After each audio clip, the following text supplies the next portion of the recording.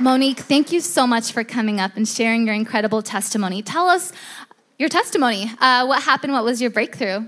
Well, Kelly's a little hard to follow. I was actually invited by her. I started coming to Hungry Generation a couple of times, and I'm still a financial advisor, but the position that I started in, you go door to door to get your sales and get people in the door. And I'm good at sales, but having the door slammed in your face when you're going and trying to get business is a little tough for me. So I wasn't doing very well and underperforming, and I came here a couple of Sundays ago for the sacrificial offering, and I wasn't going to give at first. I hate to say it, but, you know, the Holy Spirit did touch me, and towards the end when he started passing the basket around, something said, reach in your wallet, get that check. You don't have cash on you, just write that check. 2 days later, I got a call from my job, and mind you, beforehand, I had applied for a position that I didn't qualify for. I was underperforming. I wasn't making the numbers to transfer. I wasn't at the position long enough to transfer, and there was a lot of candidates that, you know, had the qualifications that I didn't have. 2 days later, after that sacrificial offering, they told me the job was mine. I work from home now, and it's awesome.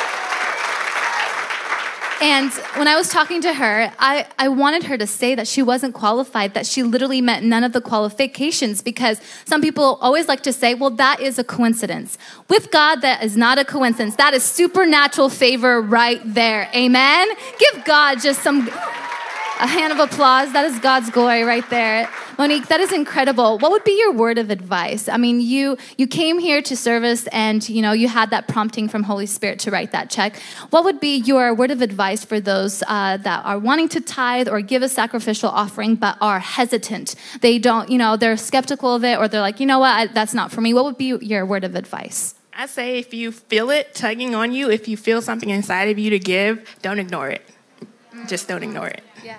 That's good. Come on, give her another hand of applause. Thank you so much, Monique. Thank you for watching this content. I know this was a blessing to you.